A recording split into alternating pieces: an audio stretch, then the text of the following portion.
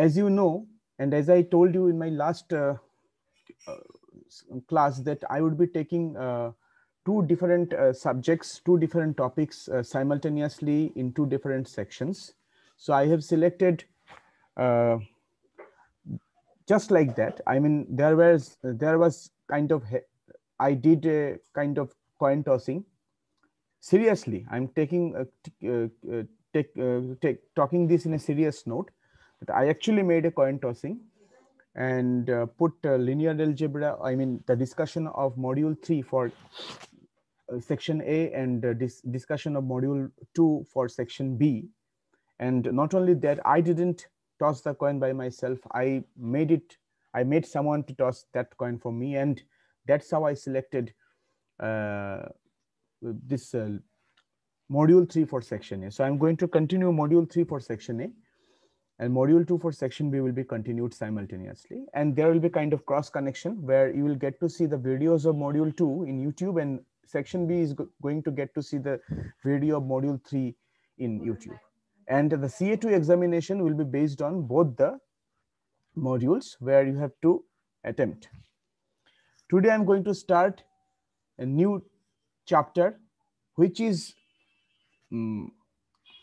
related to obviously related to linear algebra, but you can say that since in module 3 theory of matrices are given, so we can visualize from that perspective also, because you already know that if I talk about linear transformation, every linear transformation is associated with a matrix, and every matrix is associated with a linear transformation. So actually there is no difference what you study, whether you study linear transformation or matrices. If you are studying linear transformation, that means you are studying matrices. So, and we also came to know about the isomorphism between the two. So therefore, you can say that we are continuing linear algebra, because I will be following the book of Friedberg for this module 3, and you will get to see that how these connections have been made in various occasions. So let me start with a definition. The definition which is given in the book is definition of elementary operation. You know, when we solve equation, if you have gone through the preface of Friedberg, then probably you have seen that the basic objective of studying linear algebra when it started was to solve system of linear equations. And by keeping this in mind, mathematicians started developing various ideas of vector space, etc., etc. Basic objective was to solve system of linear equations, and in engineering, we often deal with the system of equations with so many unknowns and so many equations. Okay, I mean, which are not same always, which are distinct from one another in most occasions. So, and you also have studied solving system of linear equation in your school days, where there was a special case was treated by taking the same equation and same number of unknowns. But the way by which you did this was actually same as I will be using over here. And the way was that we applied some sort of elementary operations over there. What you did actually, you did, when you solved, you tried to solve the system of equations, you interchange between the two systems, you multiplied a particular system with a non-zero scalar. Okay, and when we, or you add some scalar multiple of one equation to other equation, and by elimination of variable, we try to solve the system. So these operations, that interchanging of equations, multiplying an equation with a non-zero scalar, or adding scalar multiple of one equation to the other, these are actually called elementary operations. So I'm going to write the elementary operations definition from the Friedberg book from matrix point of view, because every system of linear equation can be written with the help of matrices, you know. So the definition, first definition goes like this: let capital A be an M by N matrix, M by लेकिन जाइए नहीं घर से, gate हटा के हम नहीं कर बताइए छोड़। And any one of the following,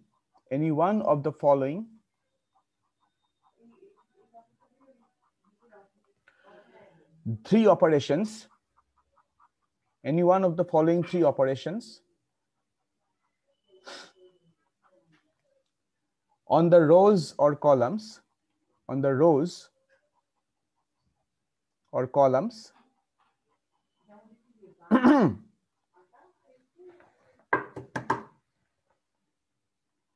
of capital A is called an elementary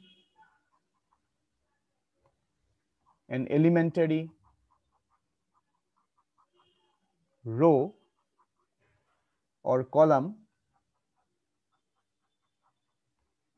operations.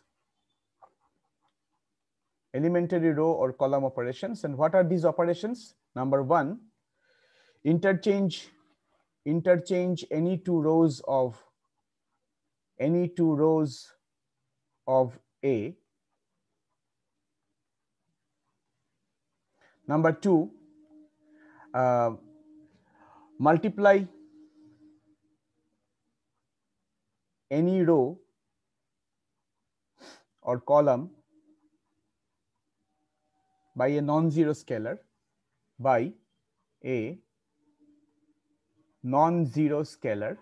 This term I have highlighted is very important. And number three is adding any scalar multiple. This scalar may be positive, maybe zero, maybe negative. So here the option non-zero is not there. Non-zero option is there in point number 2. So you have to keep this in mind. I'm putting a star over here. So when you do read something, you have to be very careful about what you are reading. Adding any scalar multiple of a row or column, okay, of capital A to another row or column,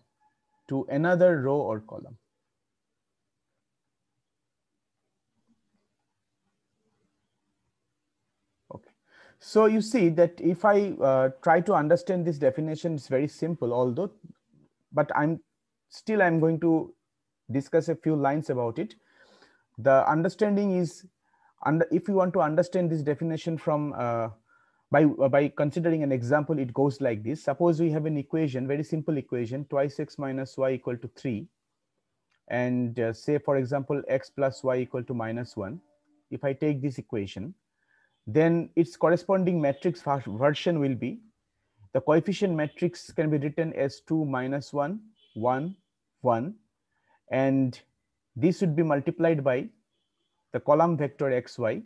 So that would be equated to the column vector 3, -1 from the right hand side.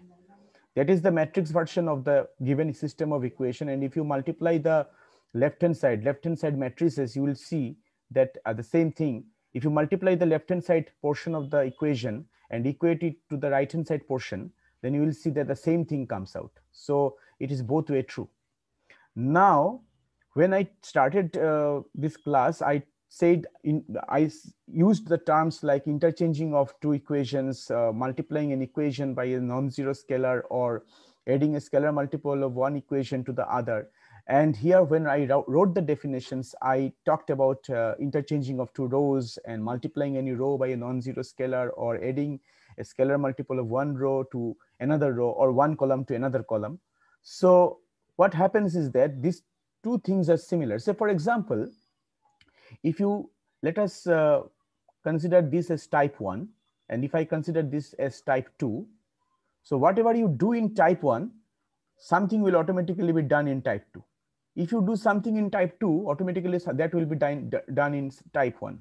So since they are interconnected to one another, so for example, if you think that, no, I must write x plus y is equal to -1 first, and then I have to write twice x minus y equal to 3, then what will happen to that? If I consider this coefficient matrix as 2, minus 1, 1, 1, this matrix is A, which is 2 by 2. So when I do this operation, when I interchange these two, what is happening? This is same as the matrix is equivalent to 1, 1 and 2, minus 1. So I'm interchanging the two rows. The rows R1 and R2 are getting interchanged because I have changed the position of the equations over there. Okay, so this is point number 1. Point number 2 is that I do not have space, so I have to write in the next page. Yet let me try it on this page also. Okay, so what is happening? Let me write. Here I'm actually interchanging the rows. Here I'm actually interchanging the rows. So I'm writing 1, 1 and 2, minus 1. So this is 1 and that is also 1. Now when I say, for example, if I say that no, I'm going to multiply this equation by 2 so that I can subtract this equation from the above equation. If I do so, then equation 2, let me write the equation number. Let me give the equation number. So this is equation number 1 and this is equation number 2. So what will happen if we multiply equation 2 by 2? This implies that it for type 1, it is being done for type 1. What is happening? Twice x plus twice y equal to minus 2. So I am doing twice x plus twice y is equal to minus 2. That is being obtained. 2 is any scalar multiple. 2 is a non-zero. 2 is obviously non-zero, not any. It has to be, non-negative, non-zero. It can be negative also, but it can be negative, it can be positive, but it cannot be 0. So the multiplying factor over here, 2 or C is non-zero. That means it can be positive or negative only. Okay, so if I do so, what is happening in type 2? Simultaneously, what is happening in type 2? So let's see. In type 2, we have this row. We have this I'm considering this matrix 2, minus 1, 1, 1 as a starting point. So my matrix was 2, minus 1 and 1, 1. So when I'm multiplying the second row by the second equation by the non-zero scalar 2, it is simply equivalent to multiplying the second row by the non-zero scalar 2. So actually what operations I have made? I have kept R1 same and R2 has been changed as 2 into R2. Okay, so that has been actually made over here. Now the last one is type 1. Last operation for type 1 is suppose after multiplying this equation by 2, then I'm going to add it to the first equation. So what is happening over here? So let's write it. So my first equation was twice x minus y equals to 3, twice x minus y equal to 3, and I have multiplied the second equation by 2. So twice x plus 2y is equal to minus 2. Okay, and then I'm actually subtracting it. So what I'm getting over here? I'm getting twice x minus twice x, that is 0, minus y minus 2y, that is minus 3y, and 3 minus minus 2, that is 3 plus 2, that is 5, and therefore y is coming out as 5 by minus 3 or minus 5 by 3, whatever you write. So that is happening. So what this operation has been done over here. So what does it mean? So I suppose I started with this matrix 2, minus 1, 1, 1. Now first operation I actually made, I didn't interchange the row. Suppose I didn't interchange the row. So I am multiplying the second row by 2. So that operation has been done, repeated over here. So R1 remains same and R2 becomes 2R2. And in the next phase, what I'm getting, I'm subtracting the first row, I'm subtracting the second row from the first, or you can say I'm subtracting the here what have I done? I subtracted the second equation from the first. So here also I'm going to subtract the second row from the first. So actually second row remains same. Second row doesn't change over here, but first row changes to R1 minus R2. So what do I get? What do I get actually? 2, 2 in the second row, and the first row becomes 2 minus 2, that is 0, and minus 1 minus 2, that is minus 3. Carefully observe. What did I get over here? Here I actually got, after this subtraction, what I got? 0 minus 3y equal to 5, isn't it?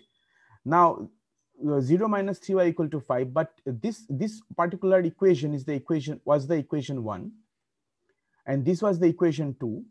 Now, this equation 1 is actually changing. It changes. It changes. This changes to what? This changes to this one. And equation 2 remains same. This remains same. So what you are getting? You are actually getting 0 minus 3y. So 0 minus 3 is there. 2x plus 2y. So 2 are there. Okay. Forget about the right hand side. We are getting this. So actually, whatever the operations you are doing, this is same as this row operation. So these things are connected to one another. These row operations and column operations are connected to one another. Going further forward, if you ask me, sir, you are considering only the coefficient matrix, that is capital A. So you can ask, the student can ask me this question. So student is asking that, sir, you are considering, since I have kept you muted, so probably these questions are coming to your mind, so I'm guessing it. You are considering only the coefficient matrix. Coefficient matrix. Okay, but in the system of equation, everything is getting changed. Everything is getting changed. That is your question, okay? And you can ask me that, sir, can't it be reflected in the row operation? So my answer is yes, definitely that can be reflected. So I'm going to show these things again afresh to you. So what was my equation? My equation was this: 2 minus 1, 1, 1, and on the right hand side we have 3 minus 1. So if you want to reflect the operations applied on the equations into the matrix, and if you want to consider this matrix also together with matrix A, so that version is called augmented matrix. That version is called augmented matrix. And augmented matrix means, this augmented matrix, the word augmented comes from the word augmentation, and it is actually synonymous to addition. Addition in not usual sense. I mean, not like we add two numbers or we add two matrices. It is kind of, you can say that kind of consideration. I'm taking it into consideration. That is, in that sense, I'm considering this word addition, not scalar addition, not vector addition, not like this. Okay, so that's why they have not written addition of matrices, addition matrix. Otherwise, people might have get confused. So they have used the word augmented matrix. Okay, they have not used the word added matrix. So what will be the augmented matrix in this particular case? The augmented matrix will be like this. My original coefficient matrix was 2 minus 1, 1, 1. So I'm writing over here 2 minus 1, 1, 1, and put a dotted vertical line like this, and one added column will be introduced. That added column will come from this right hand side, that is 3 minus 1. That matrix completely represents your equation. That matrix completely represents your system of equation. That is called the augmented matrix corresponding to the given system.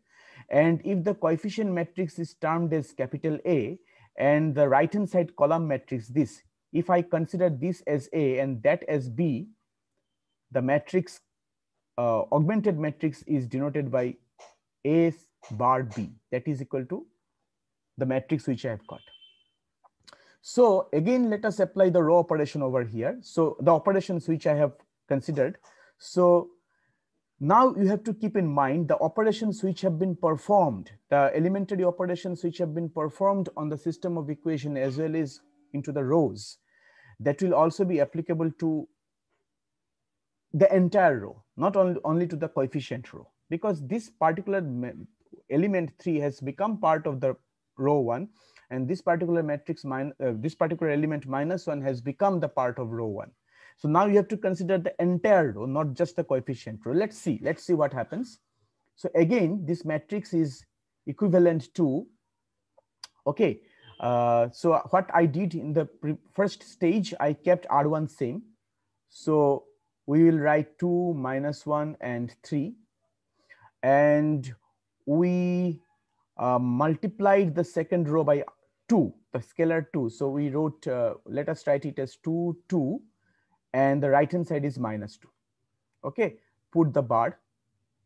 Bar always helps you to, helps anyone to figure it that it is an augmented matrix. If you do not keep the bar, so people may get confused that maybe you are dealing with the coefficient matrix, maybe augmented matrix has not been taken into consideration. So if some of you are thinking of skipping the bar from your further calculations, please don't do so, because everything what is there has some sort of meaning and logic in it. Okay, so that operation I have made. I'm not writing the operations. R1 and R2 remain same, and R2 is becoming 2R2.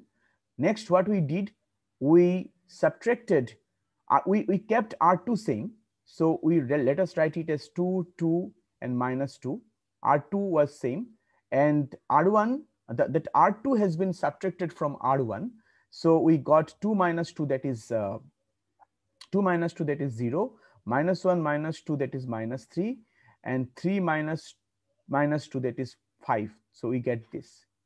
Okay, so see, now if you consider this matrix, if you write it like this, 0, -3, 2, 2, and if you multiply this by, x, y, okay, so what will you get? And on the right hand side, if you write 5 - 2, what will you get? This implies 0 into x minus 3 into y, so -3y, 0 minus 3y, which is equal to 5, and 2x plus 2y, that is equal to -2. So 2x plus 2y, that is equal to -2. Now you see, same thing have been obtained over here. And the same in this case also, in this twice x plus twice y equal to -2 and 0 minus 3y equal to 5. Here also I have got the same thing. So which implies that this matrix, augmented matrix, and this part of the equation, they are actually equivalent to one another. So whatever you do in the elementary system, whatever elementary operation you perform in the system of equation, that is being performed in the corresponding augmented matrix or coefficient matrix. Now the thing is that regarding the solution, if you ask me, sir, how did you find y equals to 5 minus 5 by 3 from here? I mean, can you show us that you have got minus 5 by 3 from here in this matrix operation only? Then I'm going to tell you this later on, not right now. I was just telling you what do we mean by elementary operations and what is the connection between elementary operations performed in rows as well as in the system of equations. Okay, so you have to be very careful about that. Now, second part is that you have to be very careful that I have used this sign. This sign I already told you, mathematically this sign is equivalent, is known as tilde. It is called tilde. In the computer keypad also this sign is there. Okay, in the just besides the key 1 with exclamatory sign, just on the left of that, this tilde sign is there. Okay, so tilde is actually used for the word equivalent to. equivalent to, or you can say isomorphic to. So this matrix is isomorphic to that matrix because their characteristics are same. So you never, if you perform these row operations, you never write like this, that you are putting 2 minus 1 equals 2 minus 1 1 1, and after performing the row operations you are writing this is equal to that and that is equal to this. Do not do so. Okay, these matrices are not equal matrices. Why it is not equal matrices? Okay, why not equal? So for example, let us go to the next page and let me talk about it clearly. So we had 2 minus 1 and what do we have? 1 1. So if you someone writes that someone is performing row operations and he is writing it is equal to 2 minus 1 and 2 2, and he is saying that I am keeping R1 and R1 same and R2 is getting multiplied by 2, then he is wrong actually. Why is it he is wrong? He cannot write this. This cannot be written because we know that if two matrices are equal, then the matrix are equal because they element wise they are equal. So a matrix capital A is equal to a matrix capital B if and only if each of its element is equal to the each of the elements of one matrix is equal to the corresponding element of the other matrix. So here I can see that 2 is equal to 2, minus 1 equal to minus 1, but 1 is not equal to 2 and 1 is not equal to 2. So it is violating the definition of matrix equality. Why it is happening? Because you have used a wrong symbol, equality. So this cannot be done, can't be done, not permissible. Okay, so if you are not careful, try to be careful about it. Therefore, they have used the sign equivalent to or isomorphic to. In matrix case, it would be much better if you call it as equivalent to. Okay, because isomorphic, the term is actually used in the case of vector spaces. And if you say that isomorphic to, that means its corresponding linear transformations are isomorphic from one vector space to the other. So if I deal with matrix only, so let us call it equivalent to only. Okay. And lastly, you have to keep this in mind. What is this? R1 becomes R1 minus R2. So I want to talk about that. R1, when I write R1 becomes R1 minus R2, so this implies that R1 actually changes. What is changes? What is changing? R1 is actually changing. But if you write R2, if you write R1 is equal to, if you write like this, R1 changes to R2 minus R1. If you write like this, say for example, that doesn't mean anything. Doesn't mean anything.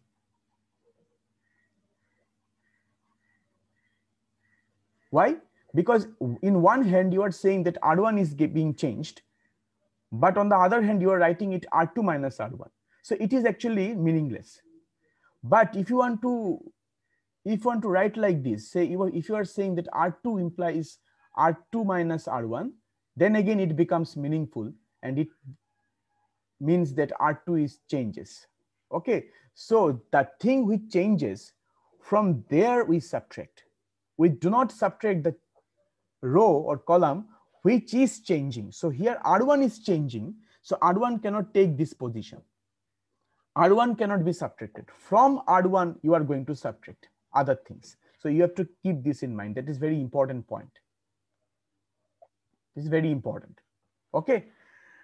So you see that I have discussed that this elementary operations and one more thing I must say, that if I go back to the definition part, that is this part, adding any scalar multiple of a row or column.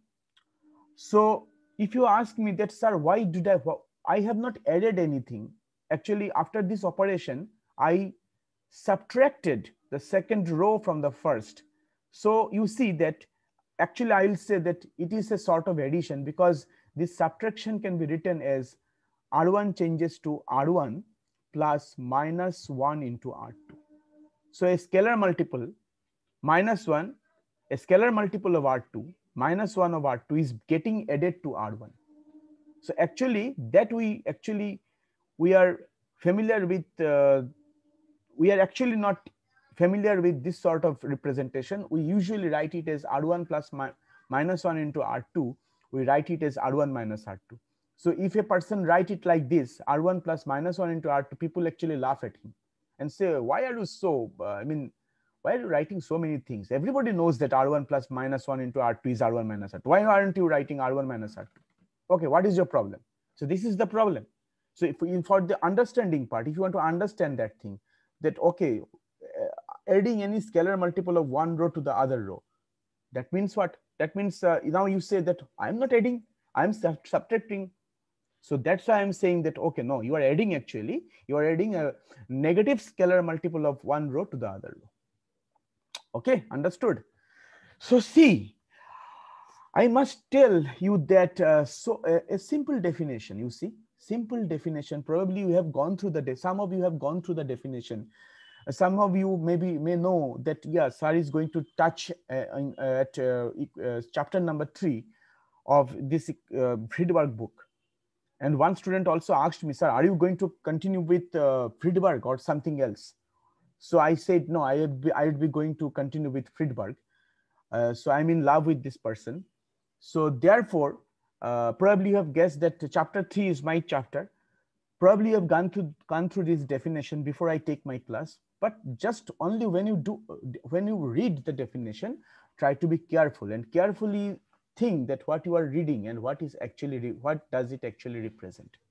It's not just reading literature, it is reading mathematics. So its way of reading is something different from the way of reading. Even literature reading is also very tough because you have to read between lines.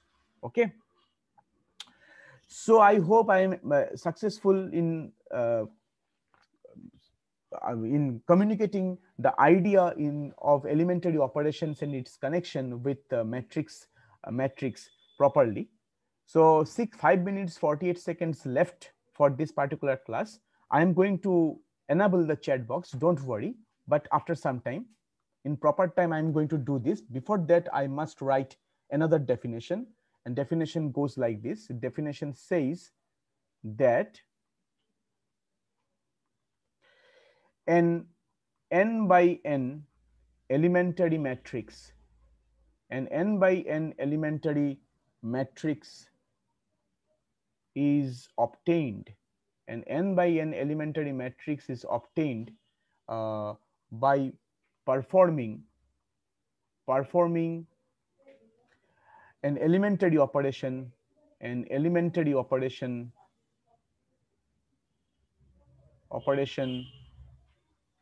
on in, elementary operation on in.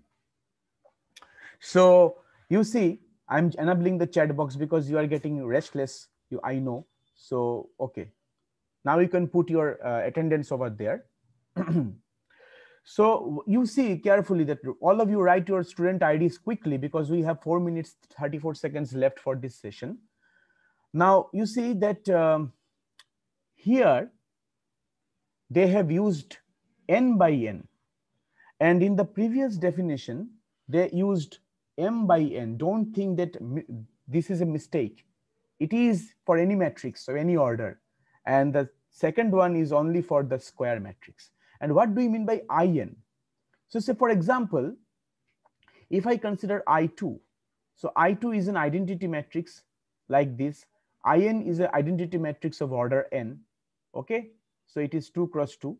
So they are saying that if you perform any elementary matrix on I2, then I2 we get if we perform any elementary operation on a square matrix or identity square matrix, then we get an elementary matrix. So for example, if I write like this, if I say then R1 here is remaining same, R1 is same as R1, and R2 is getting multiplied by 2R2.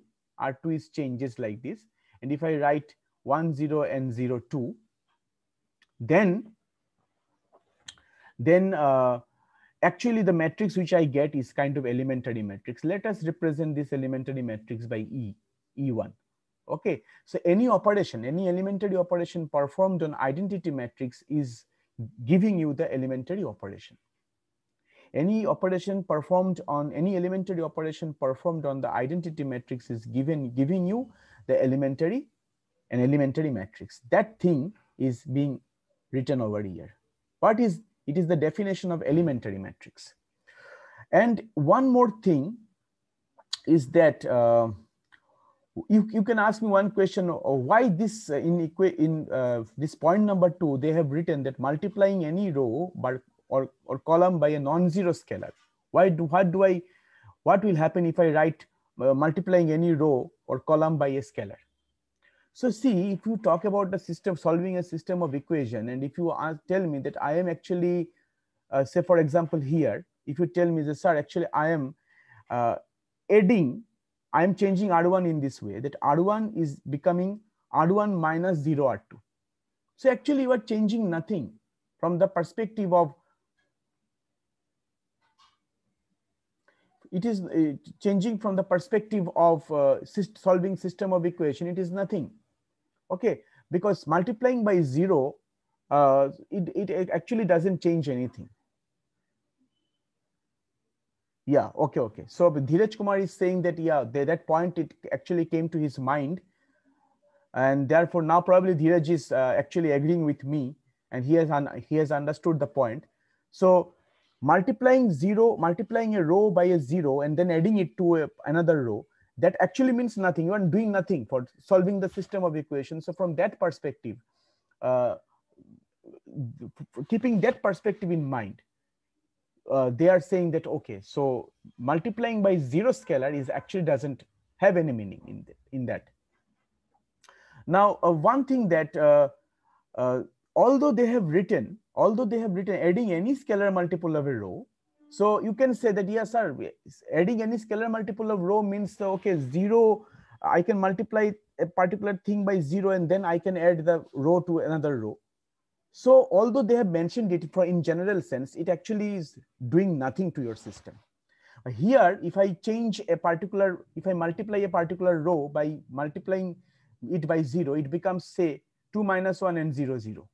Then something will happen, something absurd will happen, which will be understood later on when I shall delve into the details of this solving of system of equation. Right now, you will not understand this particular part clearly. Gradually, you are going to understand that. Okay, so I'm pausing the